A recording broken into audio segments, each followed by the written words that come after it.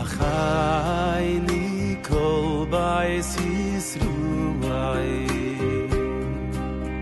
Achayni kol bais Yisruai Anasini baturu Ivashivyu Achayni kol bais Yisruai Achayni kol bais Yisruai Achayni kol bais Yisruai Wonderin vayn vayom Ivayn vayavushu Achayni kol bais Yisruai. Bnei Yisrael's redemption from Mitzrayim, from Egypt, from Paro, from the land of Mitzrayim, is the source and the foundation of all future redemptions. And it's the foundation upon which we were able to come and inherit Eretz Yisrael and accept the Torah and live as the nation, the people of Hashem. And therefore, we mention Yetzias Mitzrayim throughout the day in our tefillas, in the tefillah Shachris, that we mention that Hashem took us out of Mitzrayim, Shotzasanu mi Eretz Mitzrayim, umi Beit Avadim. And we mention in Birkat HaMazon, similarly, the same thanks to Hashem that He took us out of Eretz Mitzrayim from the land of slaves. And it appears to be a redundancy in the lashon, in the language of this thanks, that this praise that we give to Hashem, that He took us out of Eretz Mitzrayim umi Beit Avadim. What is the difference between Eretz Mitzrayim and Beit Avadim? In the God of Pesach, we say, Lefichach, therefore, Anachnu chayavim lohodot ulahalel. Therefore, we have to give thanks and praise to the Hashem, to the Ribbon Shalom, that He took us out of Eretz Mitzrayim, me'avdud lecherut, mishibud legula. Also, what appears to be a redundancy, a kefil haloshon, a repetition, Eretz Mitzrayim, taking us out of Egypt and taking us out of the land of slaves. What is underlying this apparent double expression, this repetition and the expression of the praise, of the thanks that we give to Hashem for taking us out of Mitzrayim? In the Haggadah of Pesach, we also mention that therefore we have to give praise to the Hashem al gulatenu va'al pedut nafshenu. We thank Hashem for gulatenu and pedut nafshenu. What is geula? What is gulatenu? And what is pedut nafshenu?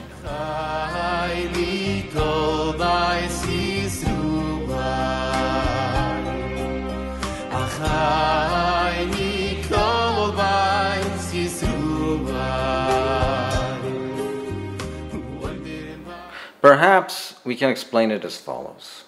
We thank Hashem. We praise the Ribbon Shalom for Gulatenu, for taking us out of the physical bondage of Mitzrayim. We were slaves in Mitzrayim.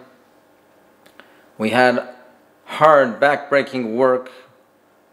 Paro and Mitzrayim, they forced us into slavery, bondage.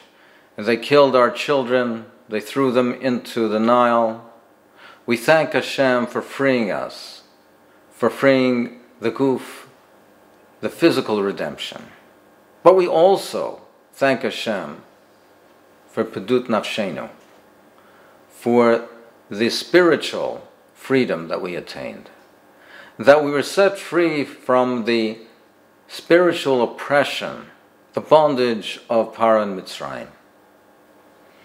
The redemption from Mitzrayim was a two-phase process. First, we were taken out of Mitzrayim, and we attained physical freedom. We were no longer slaves. We were no longer subjugated to Paro and the back-breaking work and the bondage of Mitzrayim. But we still had the nefesh, we still had the soul of slaves. Then at Kriyas Yamsuf, when we saw the great miracle of the splitting of the sea, and Paro and his great might and his soldiers and his chariots, they all drowned, and we crossed in safety, and we inherited their wealth, and we saw the Yad Hashem, that Paro and his great might with all his army and his wealth was like nothing in the hands of the might of Hashem, and we were chosen to be Hashem's people. That broke the spiritual bondage that we still had, and we became free in the full sense.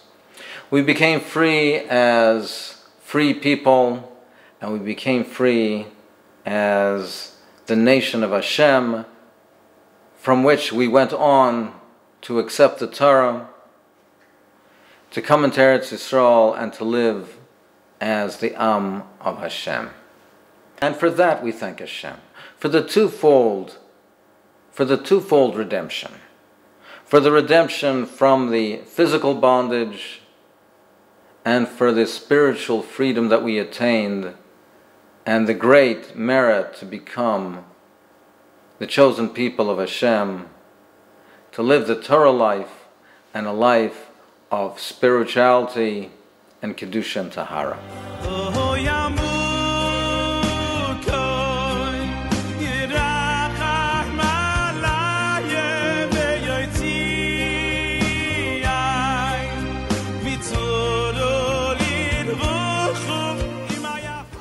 And that's why we mention the Haggadah. Ilu lo hotzi Hashem otanu miMitzrayim, harei anu uvanenu uvnei vanenu mishuabadim hayinu leparo b'Mitzrayim.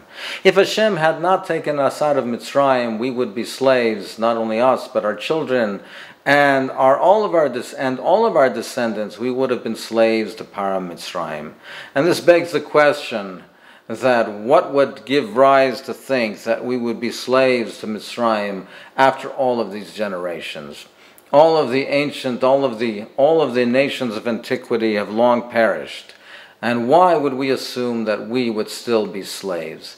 None of the nations have endured forever. The only nation that still remains is Bnei Israel.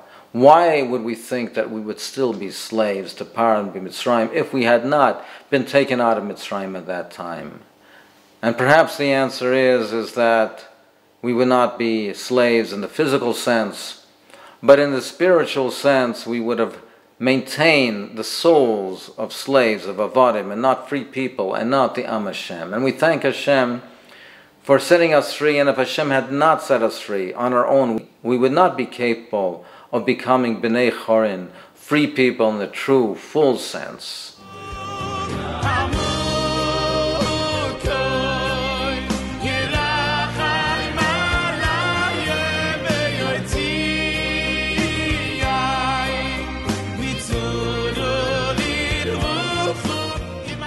And that's the double lashon that we mention every day, throughout the day, that we thank Hashem for setting us free. And we thank Hashem for our spiritual freedom as well.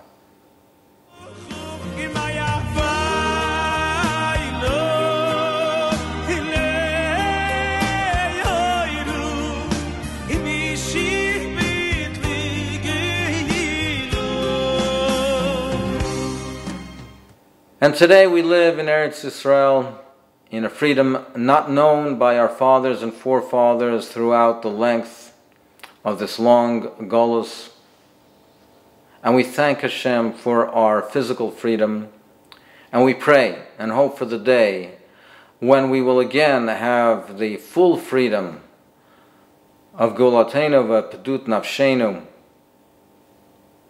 that Hashem will send the full redemption, and we will all be able to live a Torah life, not influenced and not subjugated to the culture of the world at large, not subjugated to all of the decadence that surrounds us and that permeates our homes and all of our dwellings, that we will be able one day to live as the Am Hashem with the coming of the Mashiach in Eretz Yisrael, with Kedusha and Tahara, Bevias Gol, B'mehera B'yameinu Amen.